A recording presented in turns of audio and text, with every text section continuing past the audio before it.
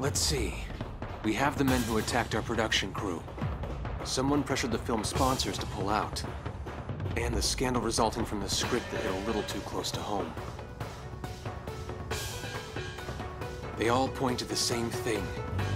The arms company SIN, and its devious CEO, Seth. You use intimidation and even murder to get your way.